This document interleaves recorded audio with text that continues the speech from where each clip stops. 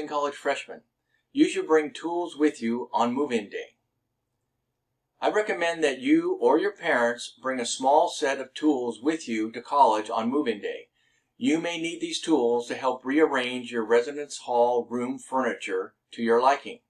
For example, to break apart bunk beds or stack twin beds to make bunk beds, as well as to tighten drawer handles, install towel racks, etc.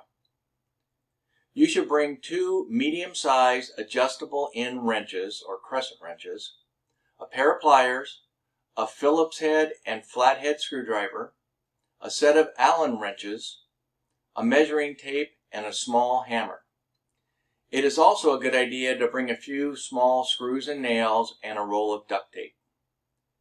When you're finished using the tools, your parents can take them back home with them, or you may choose to keep them for your use during the school year.